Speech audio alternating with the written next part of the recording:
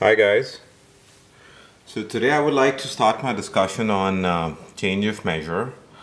We've already discussed change of measure when we were talking about a finite probability space, and then we again discussed change of measure in the context of uncountably infinite probability space. That discussion actually happened a while back, so today what I would like to do is I would like to start with a quick review and then we can proceed further.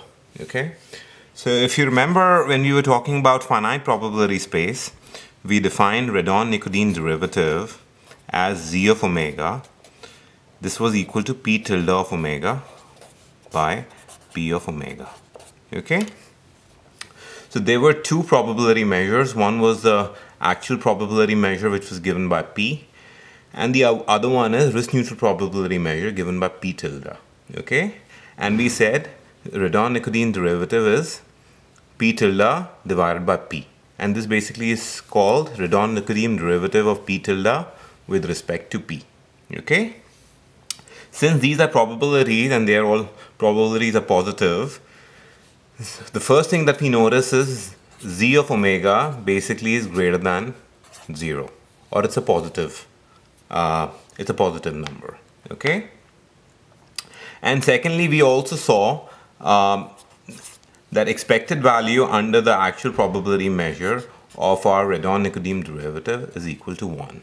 Okay, it's very easy to actually prove that. I'm not going to prove it. I've already done that in the previous lecture, so you can refer to that. Okay, and if we define Redon-Nikodym derivative like this, then we said that we could calculate expectation of a random variable x under the risk neutral measure, and this is given by expected value under the actual probability measure of z times x. Okay, so this was the relationship between expected value of a random variable x under the risk neutral measure versus expected value under the actual probability measure. Okay, so this basically was the theory that we actually talked about when we were discussing finite probability space. Then when we moved to uncountably infinite probability space, we said that we cannot really define Redon-Nikodym derivative like this, because for uncountably infinite probability space, these two probabilities for a particular outcome are always 0. Okay, so probability for a particular outcome is 0. Hence, in case of uncountably infinite sample space, we cannot define Redon-Nikodym derivative like this. Okay, so what we did then was we basically rearranged the terms. We said, okay, p tilde of omega is given by z of omega times p of omega. Okay, this still doesn't really give us the relationship between p tilde and p, because both of these for a particular outcome is equal to 0.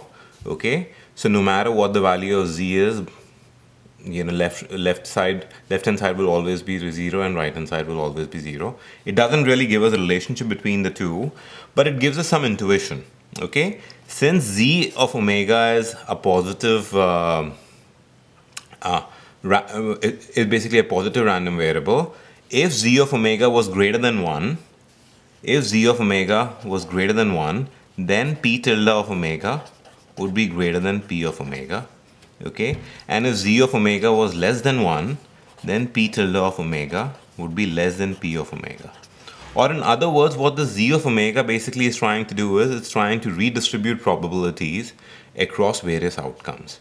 Okay, when z of omega is greater than 1, then probability of that particular path under the risk neutral measure would be greater than that under the actual probability measure. And when z is less than 1, then the probability of that particular path under the risk neutral measure would be less than probability under the actual probability measure. So what z basically in turn is Redon-Nikodym derivative, what it's trying to do is it basically is redistributing probabilities across various paths. Okay, but since in case of uncountably infinite probability space, probability of a single path is basically 0.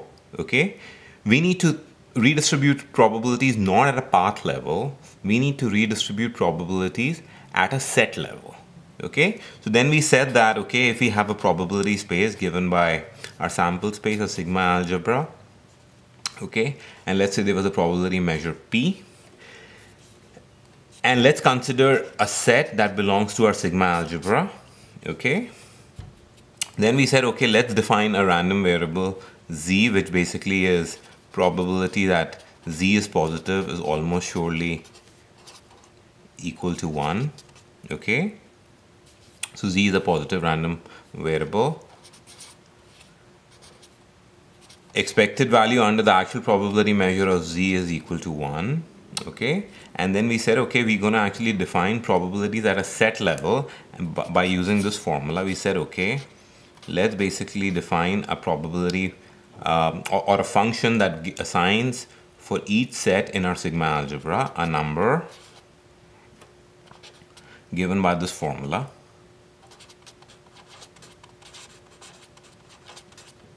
For all belonging to our sigma algebra, okay.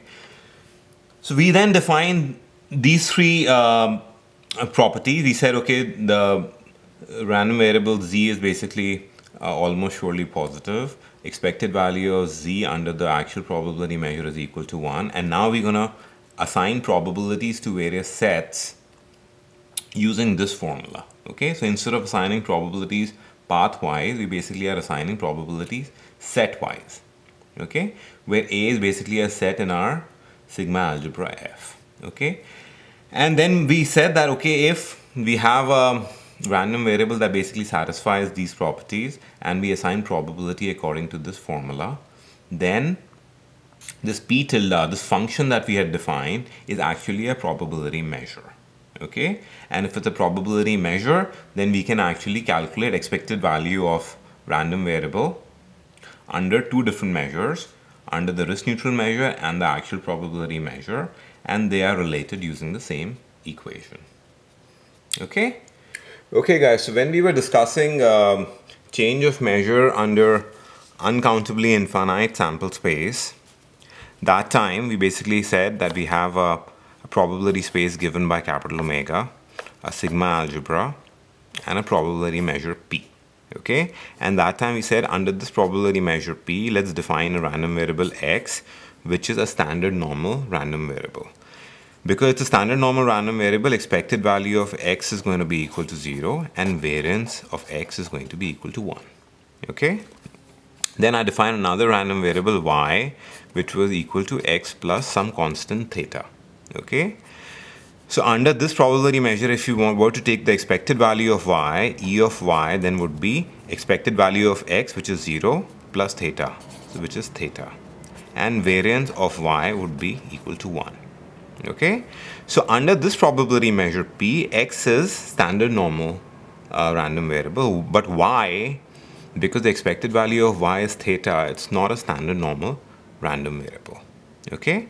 And what we want to do was, we basically wanted to make this a standard normal random variable by changing the probability measure, okay. So we're not going to change the random variable itself. The random variable will stay y equals x plus theta, but we'll actually we'll come up with a equivalent probability measure, and under that probability measure, this random variable is going to be distributed standard normal, okay. And the way we did that was, we basically defined a Redon-Nikodym derivative z of omega as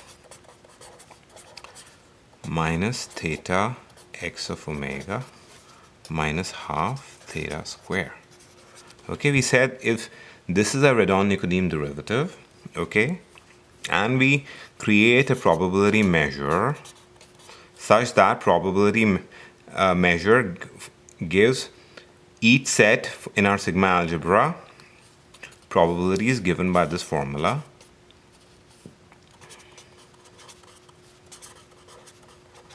okay. If this basically is the Redon-Nikodym derivative and we assign probabilities under the new measures using this particular formula, then I said that this random variable y is basically going to be a standard normal random variable. And I've already proved that before, but let me actually quickly review that proof again right here. So let's assume that we basically have a set A. Set A is set of all omega such that y of omega is less than or equal to some constant b. Okay?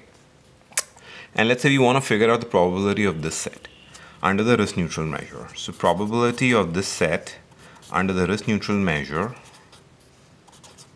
would be given by this formula right here. Instead of A, I'm going to write this set. This set is nothing but y of omega is less than or equal to b. Right? And z of omega is given right here. It's exponent of minus theta x of omega minus half theta square dp of omega. Okay? Now here the integral is basically happening over this set, and I can basically integrate this over the entire sample space. And if I do that, I need to multiply this with the indicator function. Indicator function y is less than or equal to b. Okay? So this indicator function basically takes a value 1 when y is less than or equal to b, y of omega is less than or equal to b, and indicator would take a value of 0 if this condition is not satisfied. So it's a very simple indicator function. Okay, and because I'm multiplying the indicator function here, now I can take integral over the entire sample space. Okay, and then I'm going to write this again right here, minus theta x of omega minus half theta square dp of omega. Okay, so this basically, if you remember our discussion on if you wanted to calculate expected value of a function of a random variable, x is basically a random variable which is a standard normal random variable, and this is basically the function of a standard normal random variable. So in other words, we basically are trying to compute what is the expected value of this function. And if you remember from our discussion previously, this basically integral can be written as, this expected value can be written as, we can integrate from minus infinity to infinity. We have an indicator function. Now instead of y, I'm going to write x plus theta. So this would become less than or equal to b minus theta. Okay, this is basically the indicator function. And now I'm going to write this exponent here, minus theta x minus half theta square. And in order to compute the expectation, we need to actually multiply it by the density function. And density function of x, which is a standard normal random variable, is given by 1 by square root of 2 pi exponent of minus half x square dx. Okay, so we need to compute this expectation, this integral. And since this is going from minus infinity to infinity, and this indicator function basically is going to be 0 when x is greater than b minus theta, we can write this integral going from minus infinity to b minus theta. Okay, so that integral basically gets taken care here. Now we are left with this term. I can take 1 by square root of 2 pi outside the integral, and I can combine these exponential terms. So I'll get exponent of minus theta x minus half theta square minus half x square dx, right? This in turn would become 1 by square root of 2 pi minus infinity to b minus theta exponent, and this basically simplifies to minus half x plus theta square dx. Okay, now I can do a simple substitution here. I can say x plus theta is equal to z. If that's the case, then dx basically becomes dz. Okay, I'm doing a change of variable. So this integral will in turn become 1 by square root of 2 pi minus theta. When x is b minus theta, z would be b, right? If instead of x we substitute b minus theta, theta would cancel out, we'll get b. So z goes from minus infinity to b, exponent of minus half theta plus x is z, z square dz, right? And this basically is probability that y of omega less than or equal to b, right, is given by this. Now this we recognize what this is, right? This basically is the density of a standard normal random variable, okay? And we basically wanted to figure out the cumulative probability, and it's given by, and we see that basically we are integrating a standard normal density right here. This basically shows that y basically is a standard normal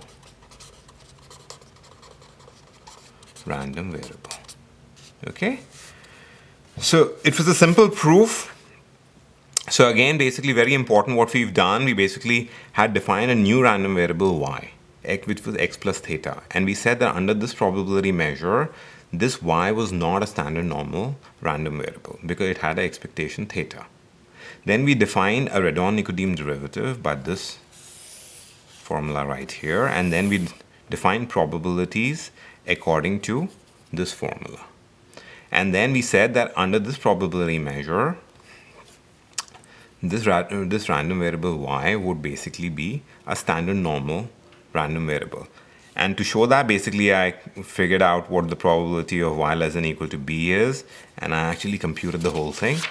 And at the end we got density of a standard normal variable, random variable, okay, which showed that y basically under this probability measure is basically a standard normal random variable, okay?